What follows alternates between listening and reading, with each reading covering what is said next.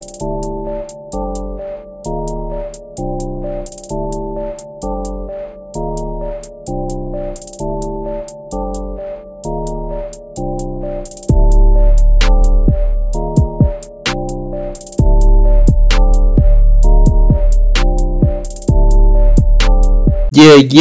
welcome back to the channel, HUMILIATES.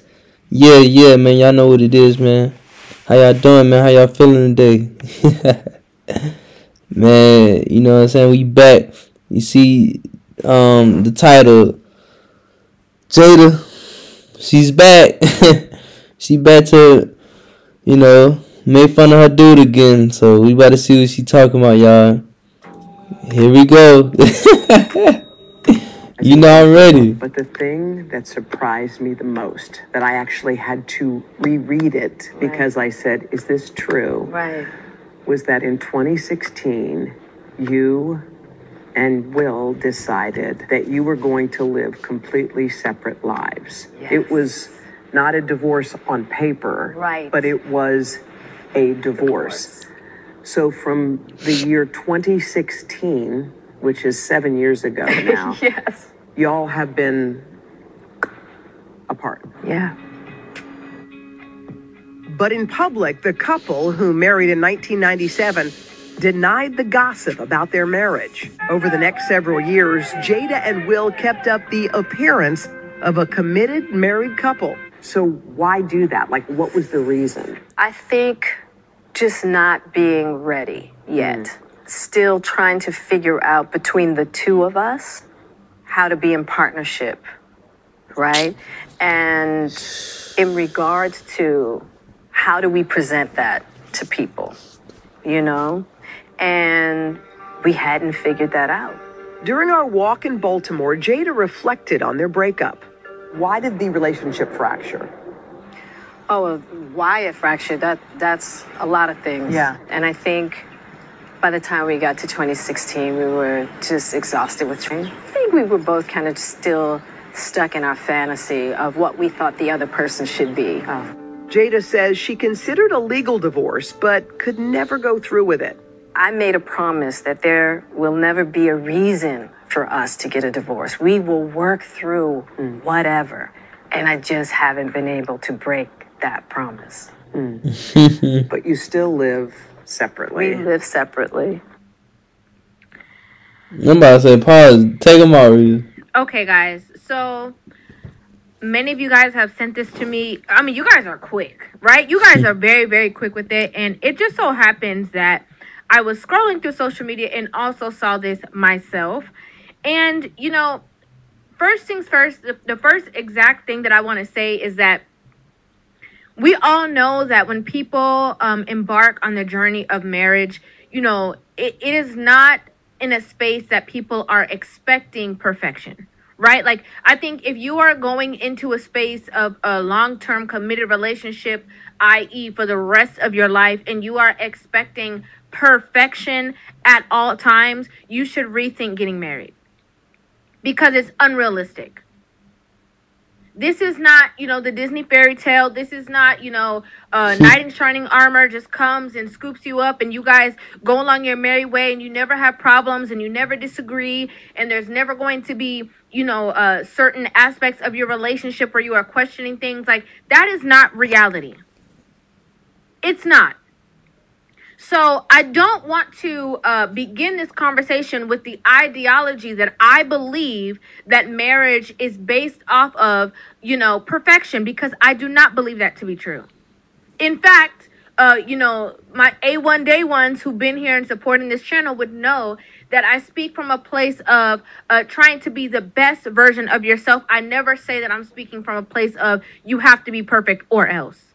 There's a lot of, in between, a lot of little spaces, a lot of little things that end up actually spoiling relationships, that if you can just be mindful of these smaller details, it will assist you in having the best, not only you being the best version of yourself, but also having the best results in your relationship aspect because of your mindfulness. We teach web development from beginning to end at Epic Academy. No, that's Specifically, we real, teach the man. students Ruby. A lot of the time when we hear women who are just, you know, going off the rails and just saying whatever it is that they feel and are not being mindful of the way that they are approaching situations, about the way that they are communicating, that is where the problem in and of itself lies. But so I want to start off with that. Okay, that is my disclaimer. I want to start off with that.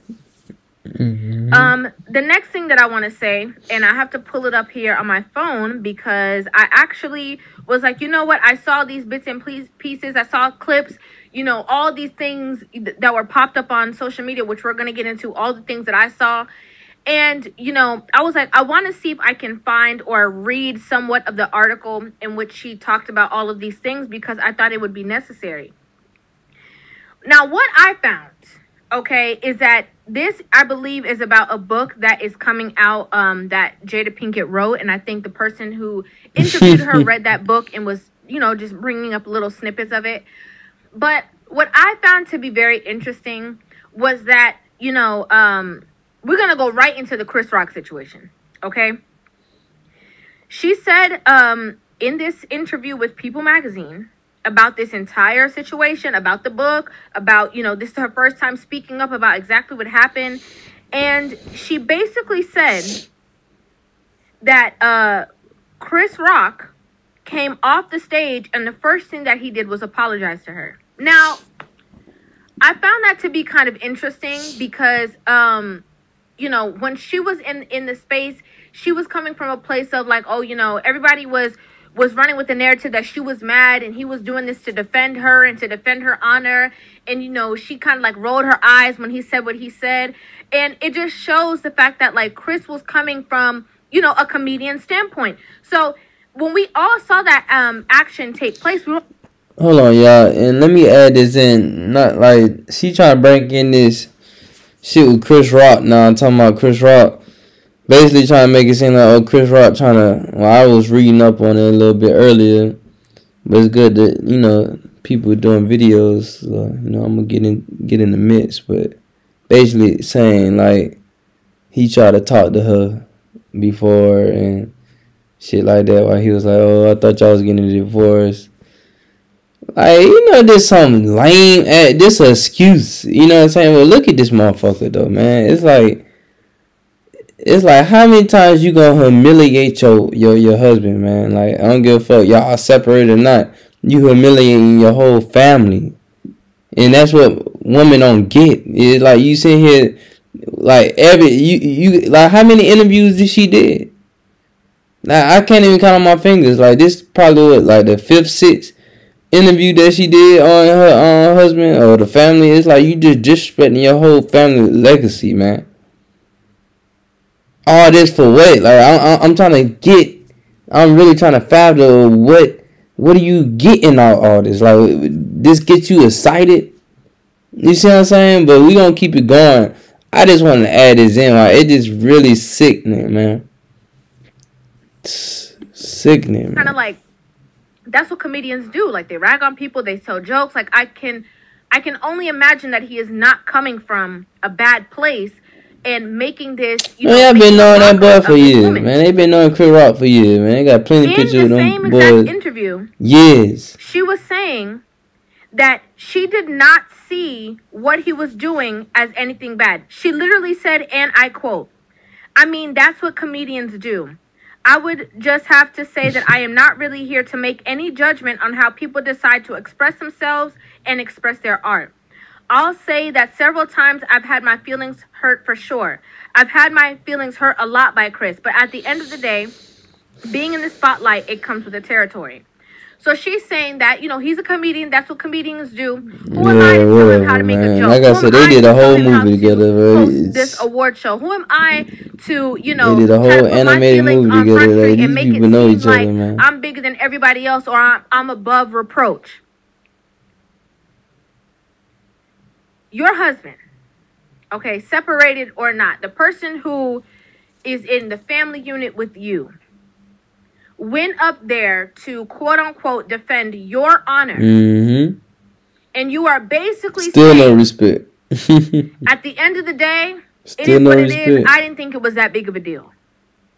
Regardless of the fact that he's lost deals, regardless of the fact that he is no longer a part of the academy, regardless of the fact that, you know, a lot of people don't even deal with him no more based off of the fact that he did that for you. There is one Still secret no to going from respect. successful to the best at what you do, to become a thought leader, a respected voice. It's how Marcus Lamont. Can we just be honest?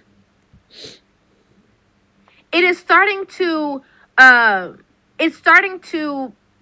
get a little bit weird because of the fact that, you know, when she was in the thick of it in her space with the whole August situation, which is the, you know, singer who was friends with her son, a quote unquote family friend that she ended up being in a relationship with, obviously as her and Will were separated. I think, you know, for people who have ever watched Red Table Talk, this is not anything that blatantly new that her and Will were not in a, you know, committed relationship in 2016 moving forward. She's made that kind of clear with certain things that she said on Red Table Talk, and the people who watch it would know all this excuses, is not so it's okay. Okay. The fuck my motherfucker, so it's okay to fuck your together son or friend. intimate or whatever the situation is, they have come to the public and presented as a married couple. When that situation happened with August and they came to the red table and they had a whole conversation about it, Will sat there public TV in support of her. Okay? Defending her. Also being a crutch for her. Making it seem like it's us together. You know, as much as everybody else can bash this woman, don't bash her too bad because she's my wife. And yes, I might have been upset about it, but I still love her and I support her. Even though you guys have, you know, humiliated him. Okay, by, you know, you over here telling your business, you over here talking about the relationship, you over here making him a meme because of your own transgressions, the things that you've done. And he still stood there saying, I'm a man, I'm going to protect her, I'm going to, you know, do my due diligence, I'm keeping her mental health in mind, I'm keeping, you know, all of these things in mind. He stood by it. Okay. The Oscar situation happened, and he stood by it because he's quote-unquote defending your honor. Now, when stuff hits the fan, and you're speaking about all of these things, to me, it is exuding he's on his own. I never told him to do that. I never told him to come to the Red Table Talk and talk about that. He didn't have to do that if he didn't want to. I never told him to go defend my honor. I never told him I needed any defending. That's what they say. I'm confused. We are. I'm very confused. And I'm confused as to why, you know, women are acting all shocked and, oh, I can't believe this. And, oh, Jada, I can't believe you said this. And I can't believe, oh, well, you know, you're revealing so much about the relationship. But y'all were the same ones. When the incident happened, talk about, yeah, that's right. Y'all need to get y'all a will, you know, because I need a man that's going to defend me. Y'all were all so gung-ho in the foolishness and the toxicity. But now when she left him out there to dry, y'all are like, oh, no, this is crazy. This is too much. You know, you doing too much. You telling us too much of your business. Make it make sense, because it don't make sense to me. Next aspect of this is when, you know, she tried to also throw in there that when does it have to... I don't know why he did that. He got to deal with that stuff on his own. He got his own traumas that he's going through, and he needs to go through it by himself. He needs to figure it out for himself.